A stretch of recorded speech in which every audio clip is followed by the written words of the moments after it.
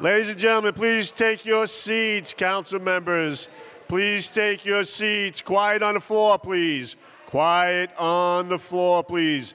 Please take all conversations outside. Council members, please take your seats.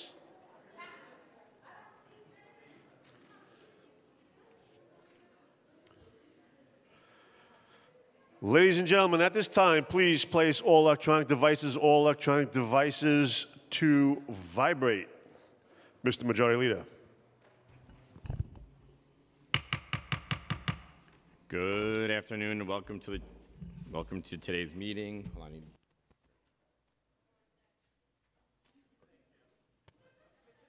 Welcome to the stated meeting of February 2nd, 2023. Hello, everybody. I am Majority Leader Keith Powers. I'd like to thank you for joining us. If you'd like to follow along, the agenda for today's meeting is posted on our website. Please join us for the Pledge of Allegiance.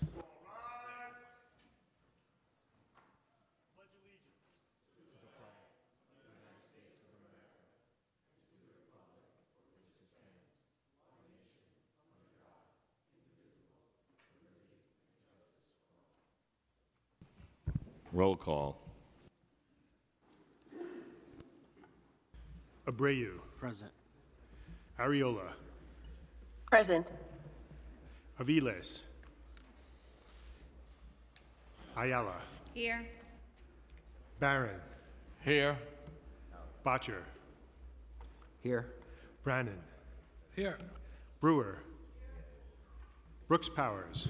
Here. Caban. Present. Carr. Present. De La Rosa. Here. Dinowitz. Here. Farias. Present. Felice. Here. Gennaro. Here. Gutierrez. Hanif. Here. Hanks. Present. Holden. Here. Hudson. Present. Joseph. Kagan. Here. Krishnan. Here. Lee. Here. Lewis. Here. Marte. Here. Mealy.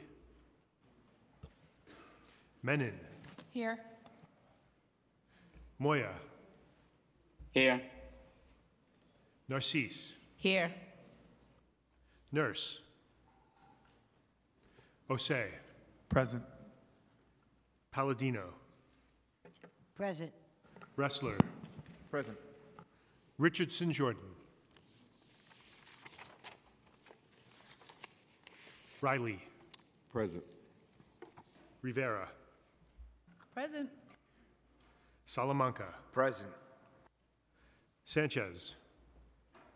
Present. Shulman. Here. Stevens. Here. Here. Ung. Present. Velazquez. Present. Vernikoff. Here. Williams. Present. Juan. Here. Yeager. Here. Nurse.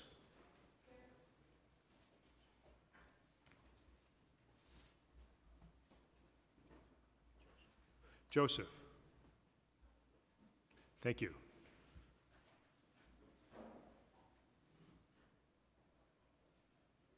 Borelli. I'm here. Powers. Here. Speaker Adams. Present. Thank you. We'll now have today's invocation delivered by Reverend Anthony Trufant, Senior Pastor at Emmanuel Baptist Church, located at 279 Lafayette Avenue in Brooklyn.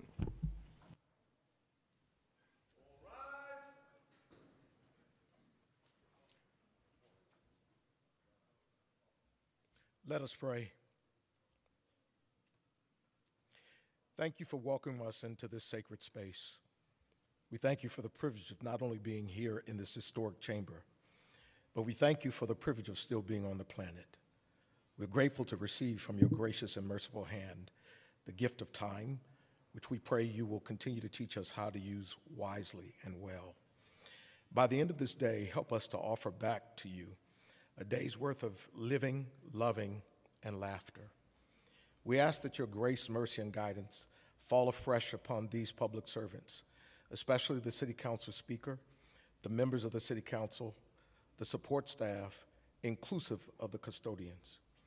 Even as the Big Apple has blessed them, may their collective work be a blessing to all 5 boroughs, to every community that makes up each borough, every block in each community, and every home on each block.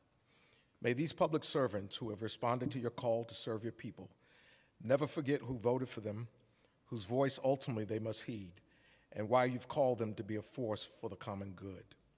We ask that you tutor them in how to leverage their position in power to improve the standing of all New Yorkers, irrespective of their race, ethnicity, religion, political affiliation, economic status, and sexual orientation.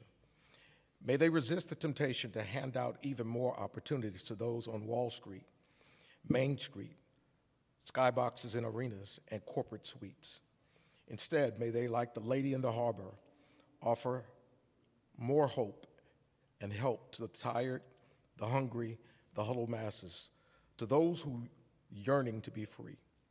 Give us heads and hearts that we see the most vulnerable among us, who live not in the Upper East Side, West Side, Midtown, Soho, or Tribeca, but who currently have no permanent residence and no meaningful supportive relationships. Teach us how to think and act strategically and creatively to break cycles of powerlessness, meaninglessness, and lovelessness. Help us to see the mentally ill as worthy of our respect and compassion instead of stigmatization, marginalization, and incarceration. Open doors of opportunity to formerly incarcerated who have paid their debts to society and who seek chances to be self-sufficient, assets to their families, and ongoing contributors to the quality of life in this haven on the Hudson.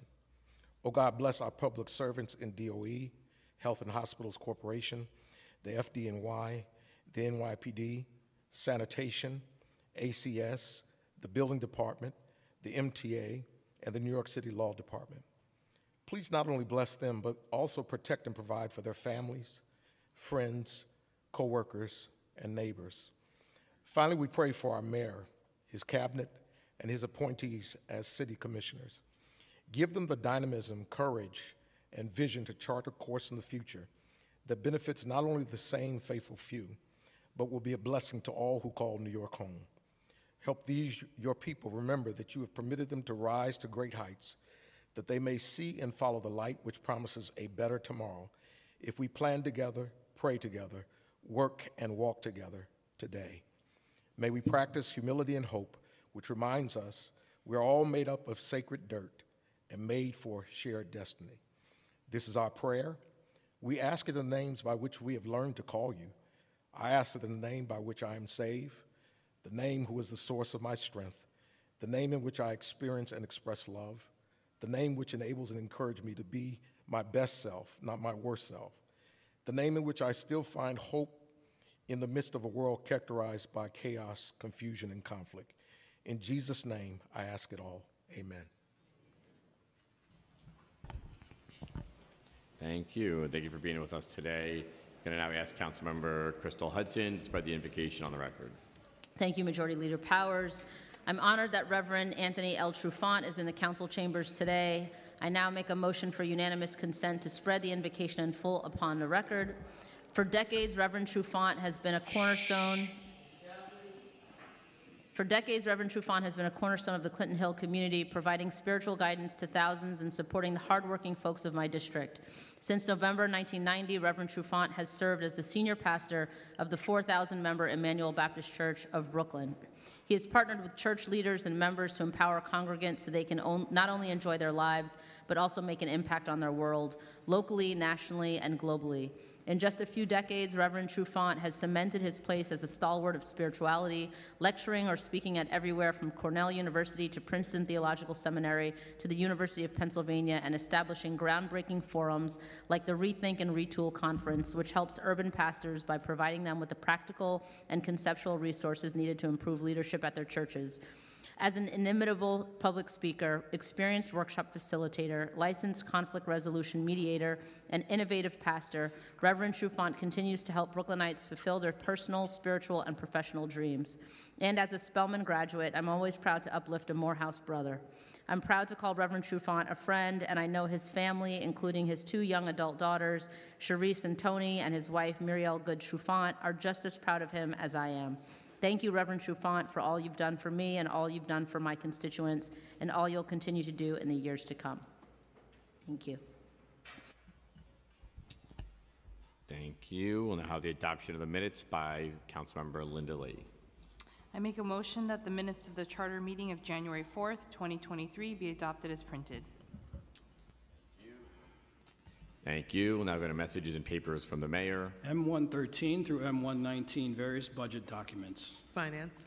M120, preliminary mayor's management report.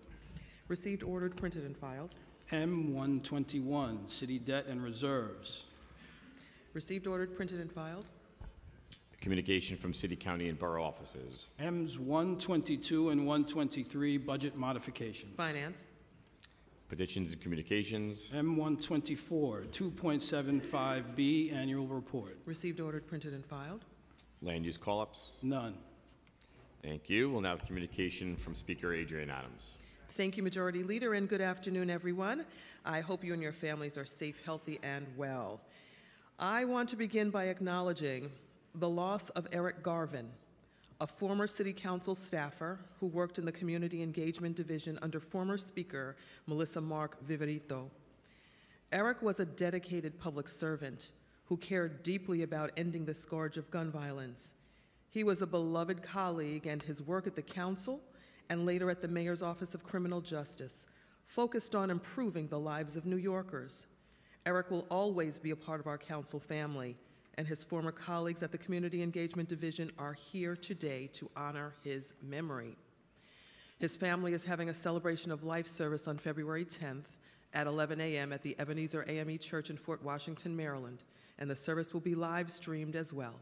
My thoughts and the thoughts of his council family are with his family and with his loved ones. As a city and country, we are all mourning the killing of Tyree Nichols by police officers in Memphis, Tennessee. Tyree was a loving father, an avid photographer and skateboarder, and a valued member of his community. He should be alive today, and the police brutality that took his life demands accountability.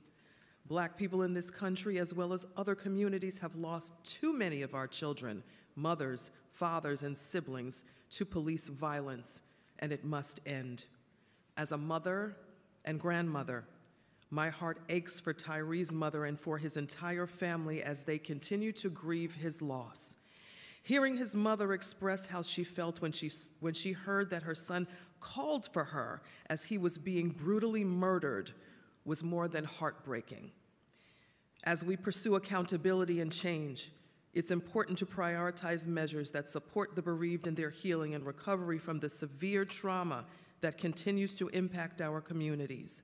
As a city, we must focus on the necessary policy changes that we can enact to end all forms of abusive and discriminatory policing and police violence. Please join me in a moment of silence to remember the life of Tyree Nichols and of Eric Garvin.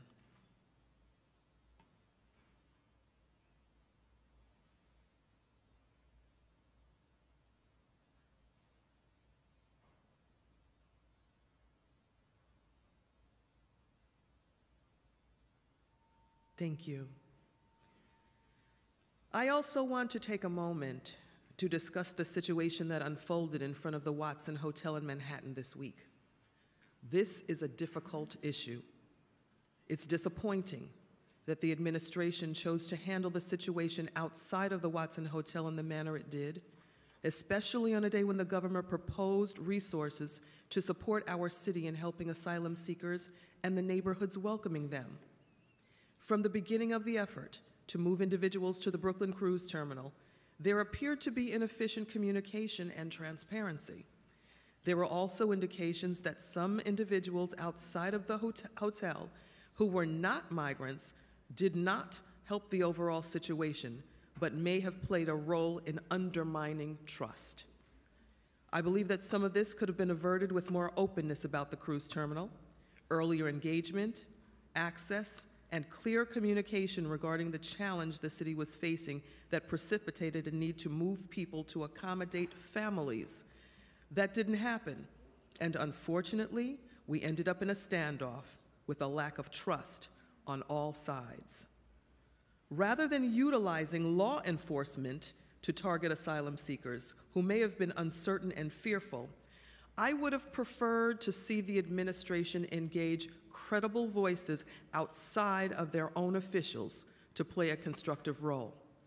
For those migrants who are working and had concerns about getting to their jobs in distant locations within a new city, and those who were worried, there could have been space for more constructive conversations to address their concerns. It's unfortunate that didn't occur, and we must do better.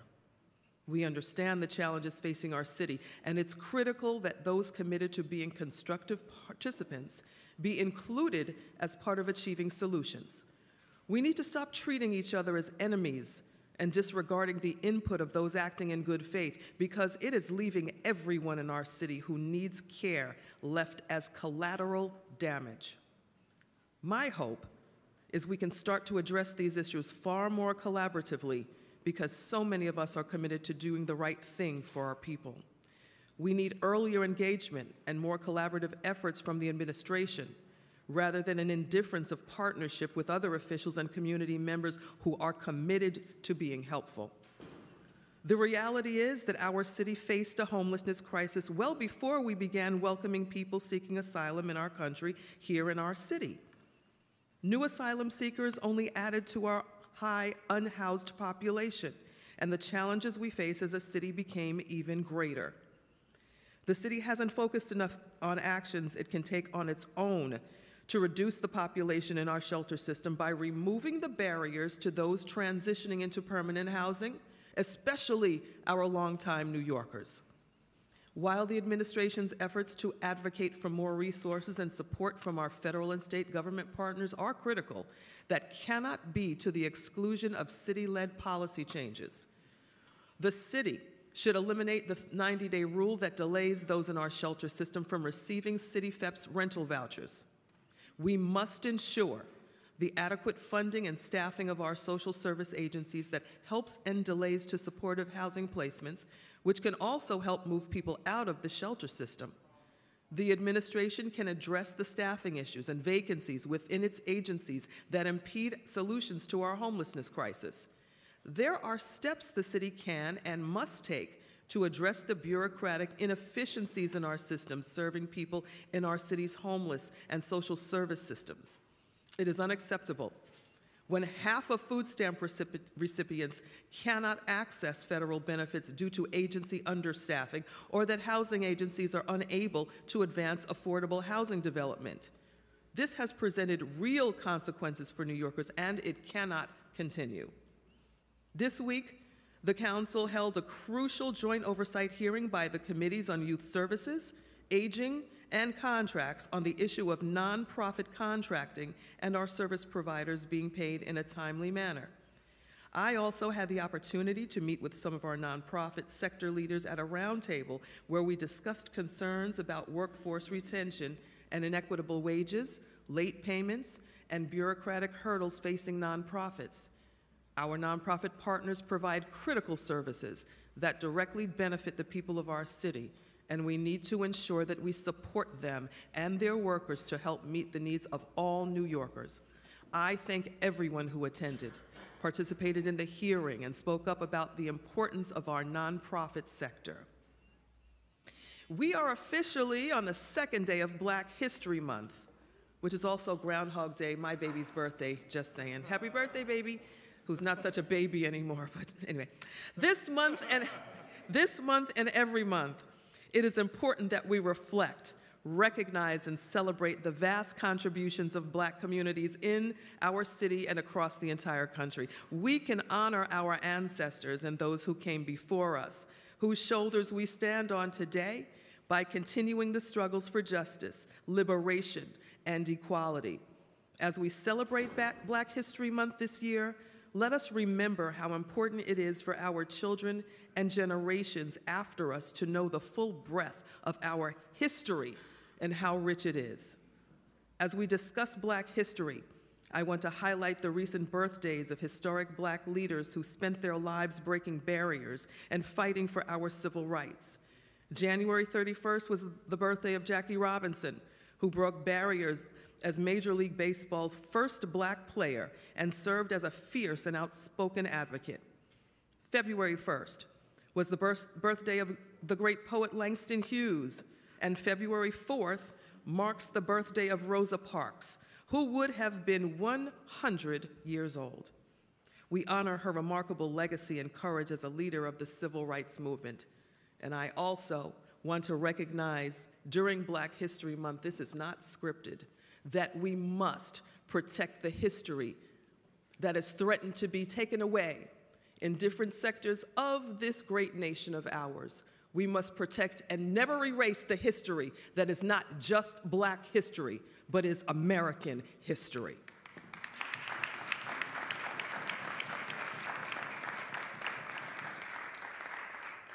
February, colleagues, is also American Heart Month, and it's important to highlight that heart disease is the leading cause of death for men and women in the country.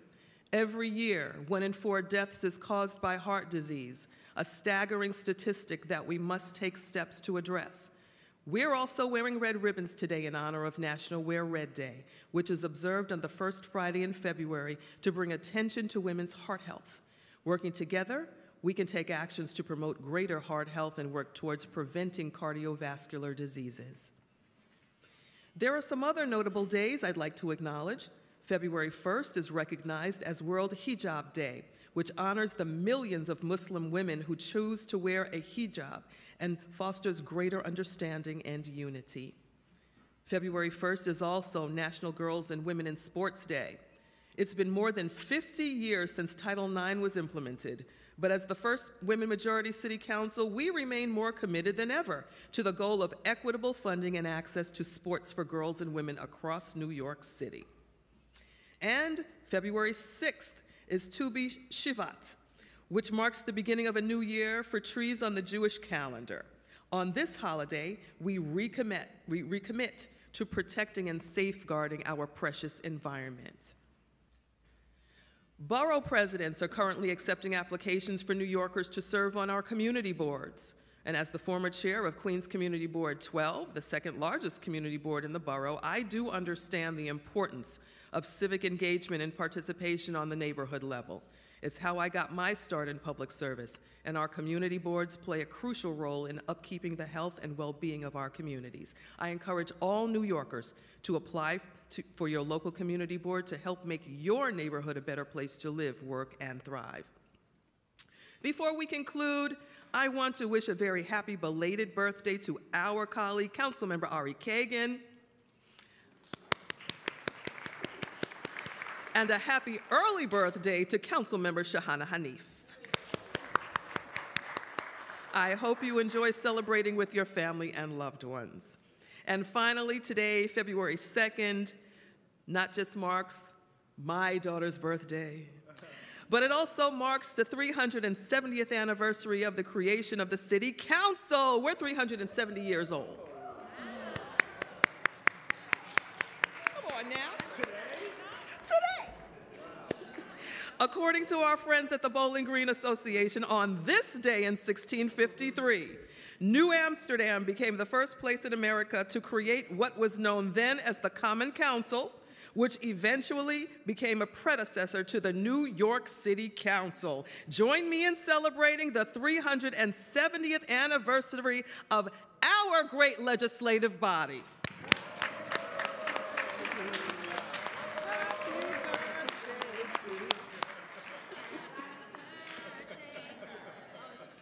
Now let's move on to our stated agenda. First, we'll be voting on the following appointments. Stephen Chu as member of the Landmarks Preservation Commission.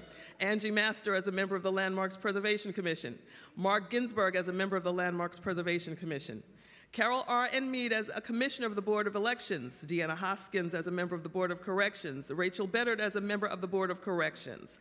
We will also be voting on the following finance items: a transparency resolution approving new designations and changes of certain organizations receiving funding in the expense budget. Next, we will be voting on the following land use items: 446 through 448 Park Avenue rezoning will facilitate the development of a 6-story residential building with 11 housing units, including approximately 3 affordable under MIH. The council will be modifying under the MIH text amendment to strike option 2, leaving only option 1 as the requirement under MIH in Councilmember Ressler's district. Reform Temple of Forest Hills rezoning will facilitate the mixed-use redevelopment of the existing temple to increase its square footage, construct 153 housing units above, including, may we have quiet in the chambers, please? Thank you. To increase its square footage, construct 153 housing units above, including approximately 38 permanently affordable under MIH, 66 attended parking spaces on the cellar level, and 102 bike parking spaces. The community facility and house of worship will be fully ADA accessible, including flexible multi-purpose sanctuary space, classrooms, and offices on the ground floor. The council will be modifying the MIH text amendment to strike option 2, leaving only option 1 as the requirement under MIH in Councilmember Schulman's district. The annual report, pursuant to Rule 2.75b in relation to complaints of sexual harassment as defined by the council's anti-discrimination and harassment policy, will also be submitted. Next, we will be voting on the following pieces of legislation. First, we'll consider a pair of resolutions in support of establishing Lunar New Year as an official federal and city holiday. As we all know, Lunar New Year is one of the more important annual celebrations in many East and South Asian cultures. With more than 15% of the population in New York being of Asian descent, it only seems appropriate to have this annual holiday be observed as an official school holiday and an official holiday in the city of New York. Resolution 331A, sponsored by Councilmember Marte, calls for Lunar New Year to be recognized as an annual school holiday and as an official holiday in New York City. Resolution 421A, sponsored by Councilmember Sandra Ung, calls for Congress to pass and the President to sign H.R. 430, which establishes Lunar New Year as a federal holiday. Thank you to our staff member, Regina Paul. Next, Introduction 421A, sponsored by Councilmember Kevin Riley, will require the Department of Homeless Services to provide monthly reporting on the total number of families with children living in the shelter system, their average length of stay, how many families have transitioned to permanent housing, and data related to school enrollment and attendance for youth in shelters. Next, Introduction 92A, sponsored by Deputy Speaker Diana Ayala, calls for an advisory board to advise the mayor and the city council on accessibility issues regarding city shelters. The board would meet quarterly and include people living with a disability and who currently reside in or previously lived in a homeless shelter. The advisory board would provide an annual report on its review and recommendations, and we give our thanks to our staff, Aminta Kilawan and David Romero. Next, we will vote on a number of items designed to improve the accessibility of the city's housing stock to older adults and people with disabilities. Introduction 141A, sponsored by Deputy Speaker Ayala, would amend the New York City Building Code to require signage pointing users to the doors that are power-operated or low-energy power-operated. Introduction 375A, also sponsored by the Deputy Speaker, would require HPD to report on the number of affordable housing units marketed for people with disabilities that are actually rented to persons with disabilities. Introduction 676A, sponsored by Councilmember Crystal Hudson, would mandate that new construction housing projects receiving city financial assistance ensure all units adhere to universal design, a housing design approach that addresses barriers faced by individuals with disabilities, older adults, and youth with more robust accessibility features. We thank our staff, Audrey Sun and Taylor Zelloni. This brings us to our pay equity package, which will provide key data and analysis on inequity in our municipal workforce across race and gender, and enact practices that help promote workforce diversity and pay equity. First is Introduction 527A, sponsored by Councilmember Carmen De La Rosa, which would require each city agency and department that requires job applicants to take a civil service exam to report on data related to those exams in order to evaluate and expand diverse recruitment and retention within city government. It would also require reporting on the agency's and department's training programs to evaluate recruitment efforts across government. The Department of Citywide Administrative Services, or DCAS, would be tasked with coordinating the data collection and reporting to the Council. Next is Introduction 541A, sponsored by Councilmember Lewis, which would expand on the existing pay equity law, Local Law 18 of 2019, by requiring DCAS to collect and provide additional employment and pay data to the Council. It would capture more of the city workforce and provide year-round access to pay and employment data so the Council can provide more robust oversight at its direction.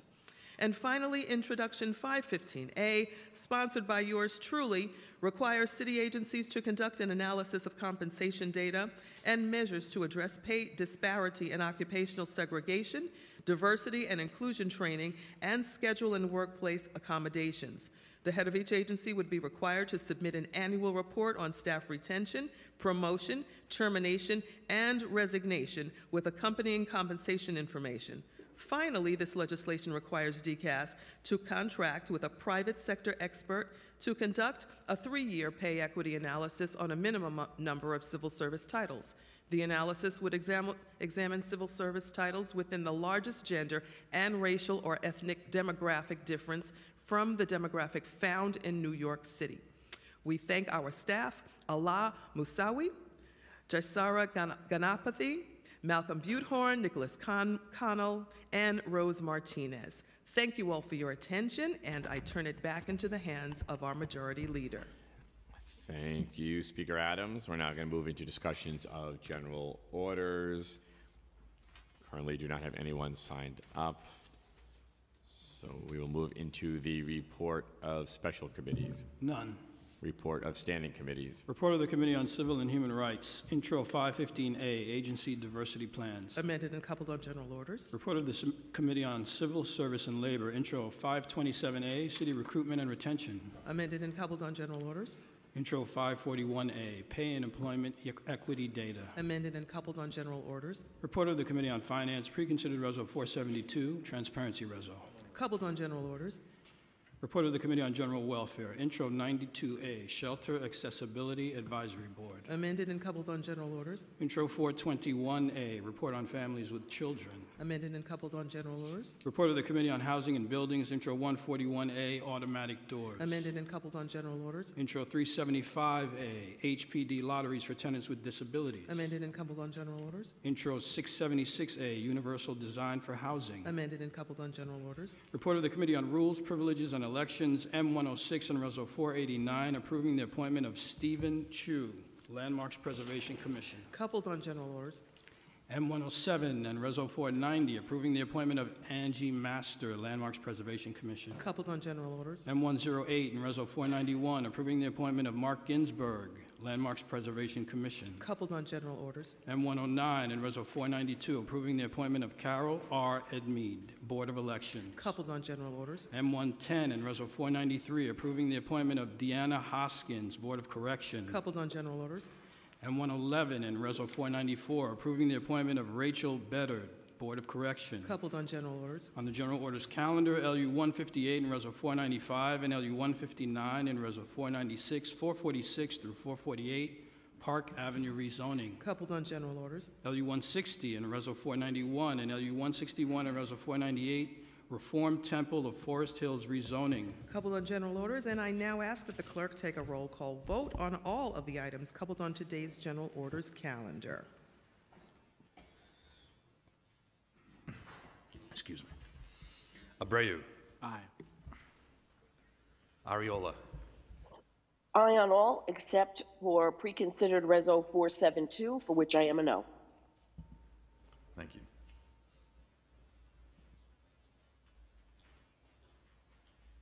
Aviles. Aye on all. Ayala. Aye.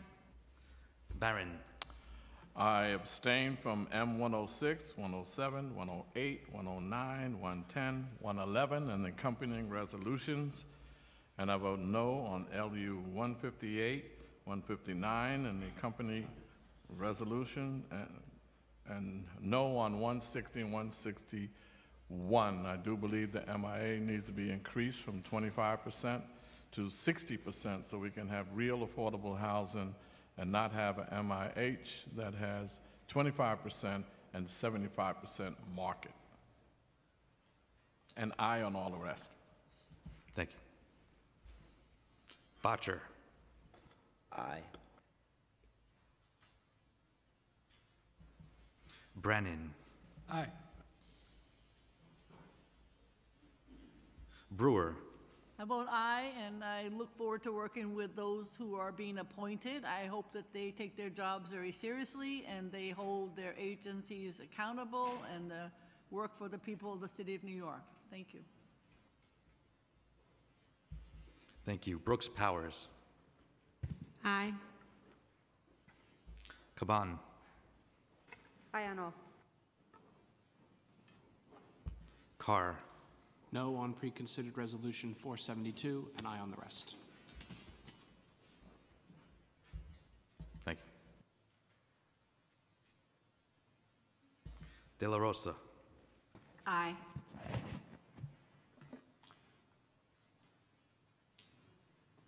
Thank you. Dinowitz. Aye. Farias. I vote aye on all. Feliz. Aye on all. Gennaro. Aye. Gutierrez. Aye on all. Hanif. Aye. Hanks. Aye on all.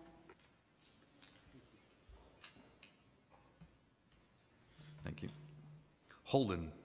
Aye on all, with the exception of preconsidered Reso 472, of which I vote no. Thank you. Hudson. Aye on all. Joseph. Aye on all. Kagan. Permission to explain my vote? Go ahead. So I'm voting no on preconsidered resolution 472. I cannot support $125,000 from New York City taxpayers to Vocal New York. Their representative was here, right in this chamber, and he spewed hate toward Asian Americans. That organization never condemned his speech, never severed ties with this guy who is a convicted rapist, and I cannot vote to support this group, especially using so much money from New York City taxpayers. And I'm voting yes on everything else. Thank you. Krishnan. Aye on all. Lee. Sorry, aye on all? Lewis. I vote aye. Marte. Aye. Mealy. Menon. Aye on all. Moya. Aye on all. Thank you. Narcisse. Aye on all. Nurse. Aye on all. Osei. Aye on all. Palladino. I vote no on Reso 472 and aye on all the rest. Thank you. Wrestler. Permission to explain my vote. Go ahead. Thank you so much, Majority Leader. So firstly, I just want to commend the inspired appointments to the BOC by the Speaker, Deanna Hoskins, and Rachel Bedard. Dr. Bedard will bring much needed and rigorous oversight to the Department of Corrections, and they are great additions to the board. And I would like to speak in support of Vocal New York, which is based in the 33rd Council District and does extraordinary work mobilizing directly impacted individuals, homeless individuals, formerly incarcerated individuals, people who use drugs, and ensure that their voices are at the center of the policy debates that we are having. This is an organization that I deeply respect and value, and am proud to be allocating resources to support today, and will continue to support for as long as I serve in the New York City Council. Thank you. Thank you. Richardson Jordan.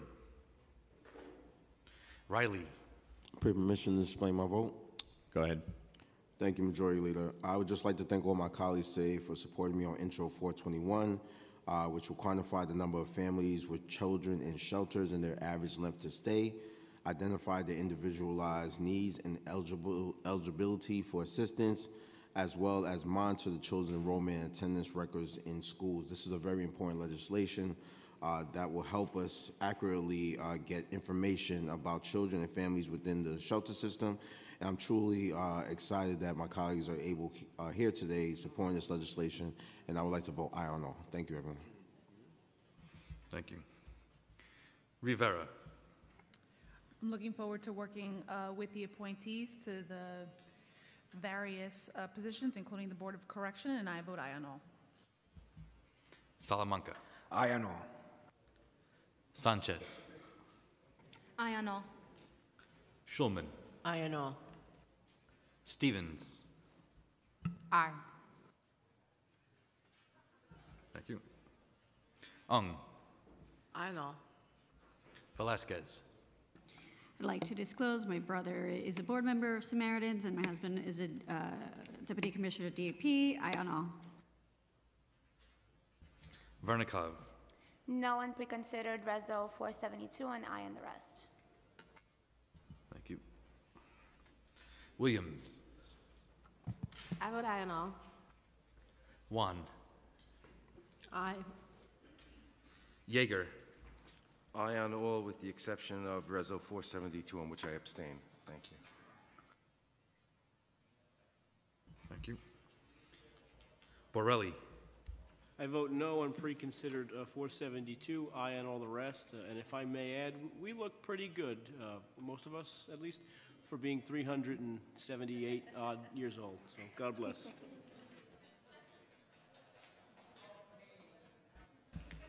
Powers. I vote aye, and I'd like to echo the minority leader's sentiment. You all look very good from up here for 300 plus years.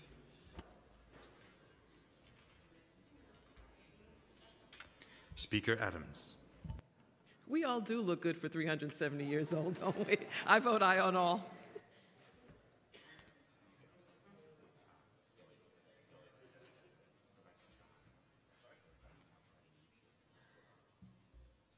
Councilmember Hanif. I'd like to disclose on the record that my fiance is affiliated with an organization we fund, the New York Immigration Coalition.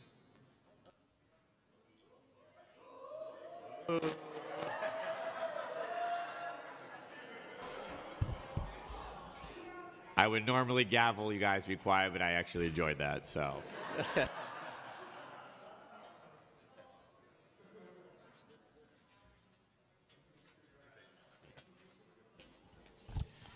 All items on today's general order calendar are adopted by a vote of 49 in the affirmative, 0 in the negative, and 0 abstentions, with the exception of land use items 158, 159, 160, 161, and accompanying resolutions, which was adopted by a vote of 48 in the affirmative and 1 in the negative, and 0 abstentions, and resolution 472 with a vote of 41 in favor, 7 against, and 1 abstention, and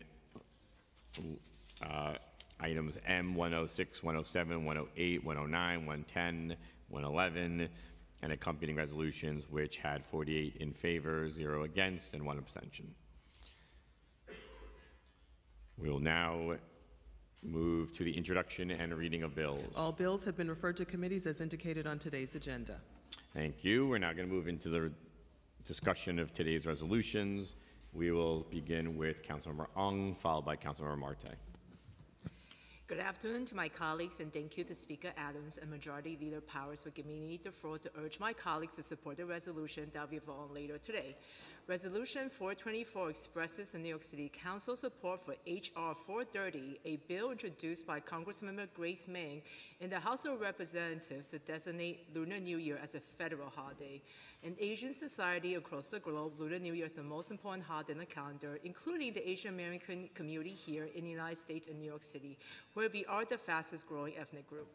Designating Lunar New Year as a federal holiday would be an important recognition of the contributions of the Asian Americans in this country, as well as a powerful sign of the awareness of our country's cultural diversity. One of the most significant ways we can acknowledge this positive contribution of the Asian American community and its importance to the history of this nation is by designating Lunar New Year as a federal holiday, and that's why it is important we as a City Council express our support for H.R. 430. Here in the Chamber, we have the most diverse group of City Council members in this legislative body, with a historic 6 AAPI members.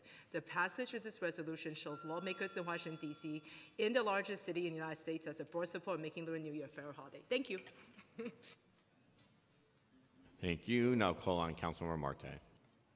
Thank you. I want to thank Speaker Adams for her support for this important piece of legislation. I also want to thank my staff, Ian Wang and Stephen Wong, and Regina Paul from Central Staff for making this resolution possible.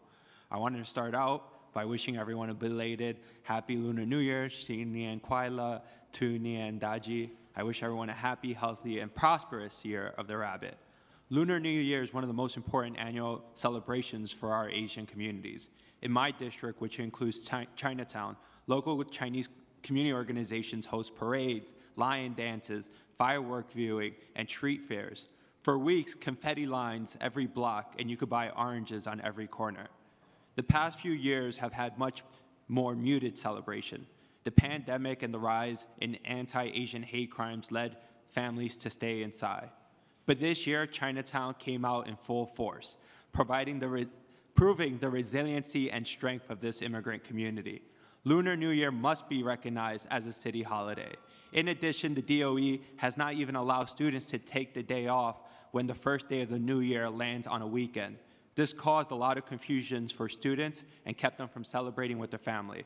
I'm proud to pass this resolution today to honor the traditions of Asian American New Yorkers and to allow all of us to fully ring in the Lunar New Year. Thank you.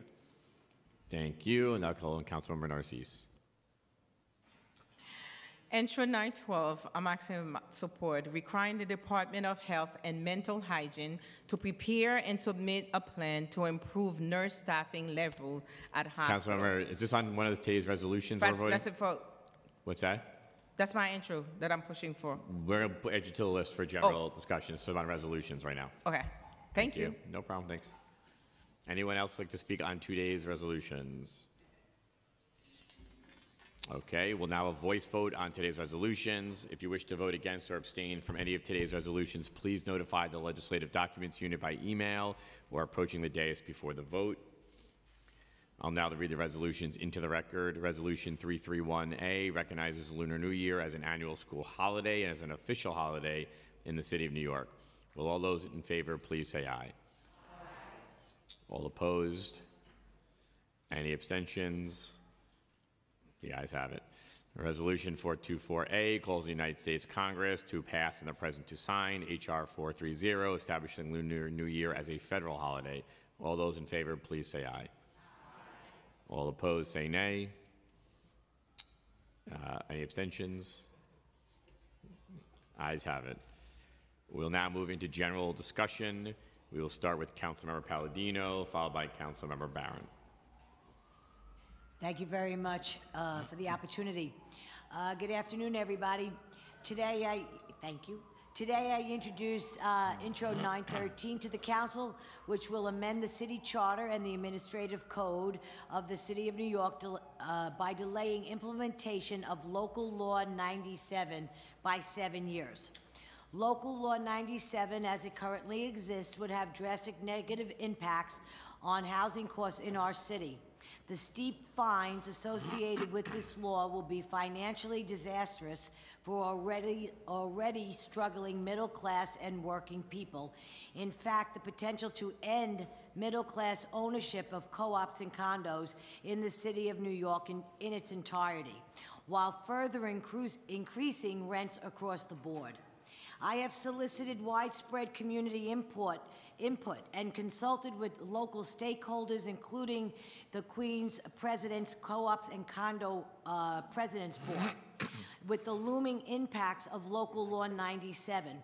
Their feedback was dire and unanimous. They cannot afford it. A delay of 7 years would give building management and co-op boards and property owners breathing room to adequately prepare and upgrade over a longer time frame in an affordable and thoughtful manner without fear of immediate and arbitrary ruinous penalties looming. It would also give our city and state time to further recover from the economic turmoil of the last few years and accomplish much needed work to upgrade our own electrical grid and energy production capacity in anticipation of this new demand. This is not a partisan issue. This is about giving our city a fair chance to reach the goals put forth by this law while doing so in recognition of our changed circumstances with the sensitivity to those who stand to be gravely harmed by it. I hope the council can come together and support my bill and delay the implementation for the sake of and the future of our economic well-being. Thank you very much, everybody. Thank you, Councilmember. We're now calling Councilmember Barron, followed by Councilmember Brewer. Thank you very much. My colleagues, I rise today to say that Black history is every day. We're not just the shortest and coldest month of the year, February, but it's every day. And Black history is not just personalities. Black history is the ironing board. Black history is the traffic light. Black history is air conditioning. Thousands of inventions that blacks never got credit for. Black history is every day. Black history is just not popular personalities you know. It's also Huey P. Newton and the Black Panther Party. It's also Assata Shakur, who's stuck in Cuba and needs to come home. It's Dr. John Henry Clark. It's the Honorable Elijah Muhammad. It's Marcus Garvey, who was the greatest nationalist and organizer ever that lived. The best way we can honor Black history right now in this body is to support an elected civilian review board and an independent prosecutor's office to prosecute police. I find it contradictory and interesting that Vice President Kamala Harris was at the funeral and said we need to immediately enact the legislation around George Floyd. But right here, this speaker won't even give us a hearing on an independent agency, on an elected civilian complaint review board. Right now, we have a civilian complaint review board that the mayor picks the appointees, the city council picks, and after they finish the investigation, the police commissioner determines the punishment. Slap on the wrist. In the name of our brother Nichols, we should do this. Don't get up and talk all that stuff when you have an opportunity to do what the vice president said. Have something concrete connected to the demonstrations and the rhetoric. Pass it now. The speaker should at least give us a hearing. Thank you, Councilmember. At least a hearing. Thank you. We'll go to Councilmember Brewer, followed by Councilmember Sanchez. Thank you very much. I first want to thank the speaker for mentioning the history of the City Council and to thank Arthur Piccolo from the Bowling Green Association who brought it to my attention. I also want to thank Council Members Hanif and Nayela because we're all pushing for the ID NYC application process to be more available and transparent to New Yorkers. I get complaints. It's a great idea, but sometimes hard to implement in terms of accessing the application and getting the ID. And then second, Intro 910 with Councilmember Hudson. Again, the same issue, trying to make sure that people can get the benefits that they are actually entitled to, particularly those who need public assistance. And to say that as we are dealing with people's challenges in terms of poverty and need for food and shelter, it has to be, picking up on what the speaker said in her remarks today, has to be a government that is responsible to the people who need the help the most. And we keep forgetting that. Thank you very much. Thank you. We'll go to Councilmember Sanchez, followed by Councilmember Riley. Thank you, Majority Leader. And I also want to thank the speaker for the mention. 370 years ago, they didn't think there would be women breast pumping in during council hearings. So this is great, which is what I'm doing. Colleagues, I want to draw your attention to intros 914, 915, and 917, a package of fair residential co-op disclosure bills that I'm introducing today alongside Public Advocate Jamani Williams. 914 would require co-ops to provide communication to board decisions for sales of cooperative apartments. 915 would ensure boards provide written statements outlining the reasons for why a prospective purchaser was not chosen for the sale. And 917 would require cooperative corporations to provide financial information to prospective purchasers. A history of discriminatory practices, both overt and more insidious, have long served as barriers for homeownership for people of color in the United States and in our city. And with this package, we hope to take strides in increasing transparency in the Byzantine process of purchasing a co-op. Boards and shareholders that are acting in good faith should have nothing to fear, but boards that have secretive practices that serve to perpetuate discrimination will need to revisit their own practices. So I'm proud of this package, and I hope that my colleagues will join me. Thank you. And I'll hear from Councilmember Riley, followed by Councilmember Schulman. Thank you, Majority Leader. I'm happy to join my colleagues in government, Councilmember Borelli and Councilmember Ariola, to co-sponsor legislation that safeguards FDNY employees providing emergency medical services through protective body armor and comprehensive training. Intro 903 would seek to guard all EMS with suitable body armor that will prove most effective during extreme crisis. And importantly, Intro 904 focuses on vital training that equips these professionals on how to comprehensively de-escalate and resolve these crises to administer patient care. Introducing legislation that provides new protective measures and training not only strengthens the department and the protection of its members, but it also improves the quality of service for patients and affected communities. Thank you, Majority Leader. Thank you. We'll hear from Councilmember Schulman, followed by Councilmember Stevens.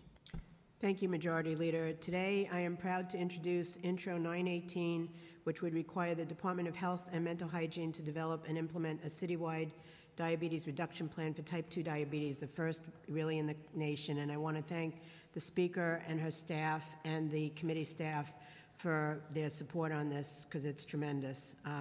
It's estimated that more than 37 million Americans have diabetes, and approximately 90% of those cases are type 2 diabetes. This plan is modeled off of the United Nations HIV/AIDS 90-90-90 plan, and it will empower the city to develop strategies to reduce type 2 diabetes, including goals for a percentage by which the number of individuals with type 2 diabetes in the city shall decrease in a time period in which the city plans to achieve such a decrease. With this legislation, New York City will lead the way towards reducing diabetes and ensuring New York is the healthiest city in the country. I urge my colleagues to sign on to this extremely important legislation. Thank you. Thank you. We'll now hear from Councilmember Stevens, followed by Councilmember Hanif. It is the reach of my arms, the span of my hips, the stride of my steps, the curl of my lips. I'm a woman, phenomenal woman, that's me, and every Black woman. It is a pleasure to introduce the Resolution 486 today. This resolution will recognize the accomplishments and issues faced by Black women by designating February 15th annually as Black Girl Magic Day in the city of New York. For too long, our stories have been overlooked, even when Black women have exemplified the capacity of excellence in all facets of life, especially in spaces that we were never once to be imagined to be there. We have birthed nations, we've saved this country from itself time and time again. We have shared our magic and love with the world. And that is where the real magic resides, in our passion, in our poise, in our love, in our dedication, in our fuel, in our fire, in our presence every day. To all the past generations of Black girls and women, thank you. For without you, we wouldn't be here. To my fellow Black women, remember, you are the definition of true strength and magic and will always forever be unmatched. I ask all my comrades and colleagues to sign on to Reso 486. And I would also like to send thoughts and prayers and family of the council member Daiwo 4, who was shot and killed last night in New Jersey, another Black woman. Thank you, Councilmember. We'll now hear from Councilmember Hanif, followed by Councilmember Nurse. Thank you, Majority Leader. I'm excited to introduce Intro 909 today with co-prime sponsors Deputy Speaker Ayala and Councilmember Brewer. IDNYC is a vital piece of identification for New Yorkers, providing us with access to a wide range of benefits and services. It's a particularly critical resource for immigrant New Yorkers and asylum seekers who may have difficulty obtaining alternative ID. When I was a council staffer, helping more constituents enroll in IDNYC was some of the work I was most proud of. However, despite its importance, many New Yorkers are still unable to obtain IDNYC due to an inefficient enrollment process. Currently, appointments need to be made far in advance on an online scheduler that is extremely difficult to use for even the most tech-savvy New Yorkers. Intro 909 addresses this issue by requiring DSS to offer same-day walk-in appointments for IDNYC. The bill also requires an on-site appeals process for applicants who are denied, regular training for staff to ensure they are up to date in any changes to documentation that is accepted as proof of identification, and regular assessments to determine the amount of appointments that need to be made available. This will make IDNYC much more accessible to our most vulnerable New Yorkers. I want to thank Brooklyn Defender Services, who used their firsthand experience with clients to help shape this bill, and I encourage my colleagues to sign on as a sponsor. Thank you. Thank you. We'll hear from Councilmember Nurse, followed by Councilmember Brooks Powers. Thank you. Good afternoon, colleagues. Today, I, along with advocates and many council members, launched a framework to abolish and replace the predatory tax lien sale. Thanks to years of hard work by our speaker and others, we know the complexities of abolishing this harmful practice, but we also know the opportunities. The tax lien sale is designed to target low-income, senior, Black and brown homeowners. It was also designed to privatize an essential government responsibility, which is municipal debt collection. When we privatize essential government services, we abdicate responsibility and accountability, and the city gives up all leverage to take a more active role in housing our neighbors. For the last year, many council offices have been meeting every 2 weeks with advocates to devise an alternative to the tax lien sale. This alternative would bring municipal debt collection back into the public realm, protect small homeowners from foreclosure, ensure small property owners can retain their equity, ensure tenants are not displaced due to neglectful landlords, and leverage the city's authority to crack down on speculation and create more affordable housing. I look forward to talking with you all more about this, and of course, if you have any questions, my door is always open. Thank you very much. Thank you. We'll hear from Councilmember Brooks Powers, followed by Councilmember Frias. First, before the clock starts, I just like to acknowledge and disclose that I'm a member of the Greater Allegheny Cathedral of New York, and we have voted on a transparency resolution that will move money for the organization. So, on the heels of our subway safety hearing back in December, I'm excited to be a co-prime sponsor along with Councilmember Lewis on her resolution calling on the MTA to provide non-police staff in the subway with training and a protocol when encountering people experiencing mental health issues. We all know how important it is that we provide compassionate care to all New Yorkers, and that ensuring our subways are safe means doing more than increasing police presence. The MTA should help ensure those who work in our subways have the tools to respond when they encounter someone in crisis. This is a benefit to those who need our help in the subways, and also to the MTA's workers who do so much to ensure New York's transit system is healthy and functioning. So I thank Councilmember Lewis for advancing this legislation, and I'm proud to co-sponsor it. I'm also proud to be a co-sponsor on Reso 486, Black Girl Magic, in honor of Black History Month, recognizing the contributions of Black women in this city. And last but certainly not least, I am extremely proud to be a co-prime sponsor along with my Councilmember Williams, on Reso 488 as a proud member of the illustrious Delta Sigma Theta Sorority Incorporated, almost 18 years this year as a member. I'm so honored to be a part of this resolution, and this is historic for us. Thank you. We have to separate you and the speaker, I think. We'll now hear from Councilmember Frias, followed by Councilmember De La Rosa. Thank you, Majority Leader. I wanted to take the time to highlight two street co-namings I'm introducing today. The first is for Glenn Mario Halsey Way, more popularly popularly known as DJ Mario. He was a beacon of light and joy in Soundview and frequently hosted block parties across the street from Bronxdale Houses, which is recently named Sonia Sotomayor Houses. He was a pillar of the emerging hip-hop community because of the mentorship he gave to up-and-coming musicians to help them make a name for themselves. DJ Jazzy J had his first appearances with Mario, and artists like Grandmaster Caz reference Mario in their music.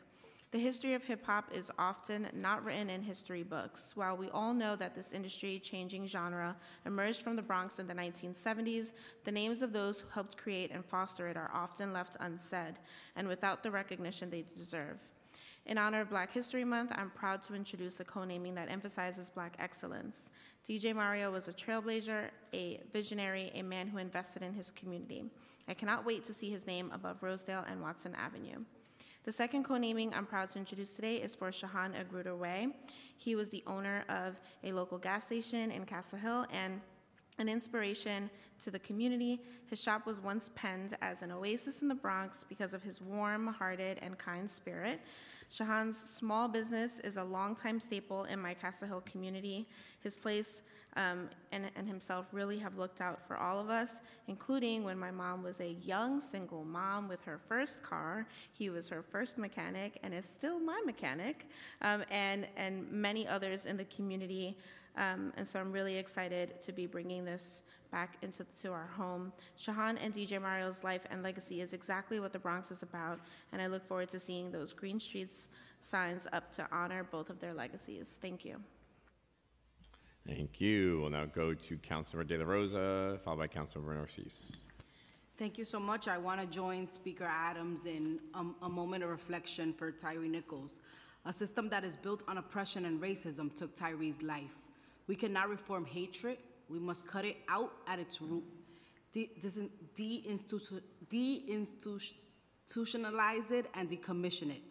It is dehumanizing and devastating to live in a world where the callous murder of Black men in America by police is seemingly becoming the norm.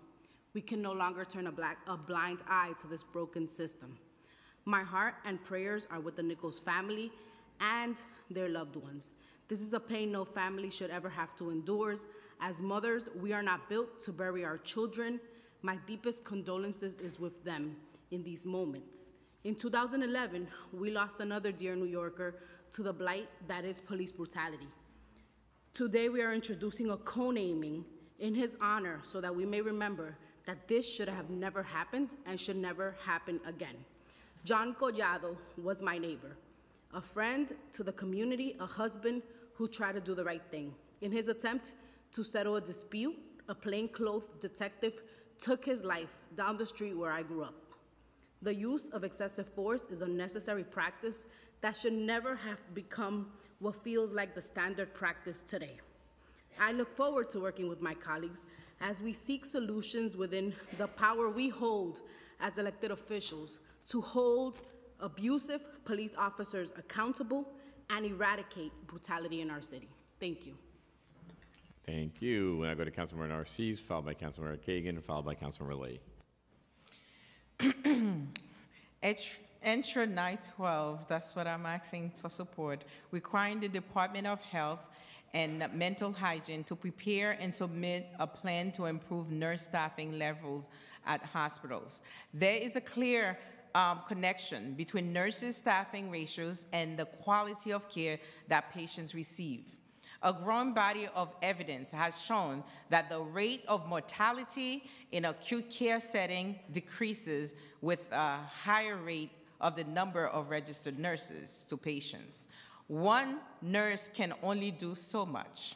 I have been a nurse for over 3 decades, working in the ER and acute care. Inadequate and poorly monitored nurse staffing practices jeopardize the delivery of quality healthcare services and adversely impact the health of the patient who enter the hospitals, possibly resulting in dangerous medical errors and patient infection or worse. But I'm not scaring you. You still can go to the hospital. Further, the rate of injury and infection decreases with increased nurse staff, Research shown that appropriate nursing intervention can reduce the length of stay in acute care setting and improve the quality of life in long-term care settings. I hope you will join me supporting Intro 912 as we take a big step towards improving the quality of healthcare for all New Yorkers. And I have to remind you, health is wealth. So let's practice it by improving in ratio of the nursing staff. Thank you. Thank you. We'll now hear from Councilmember Kagan and lastly, Councilmember Lee. Thank you. First of all, I would like to thank everyone who sent me best wishes on my birthday. Thank you so much. I really appreciate it.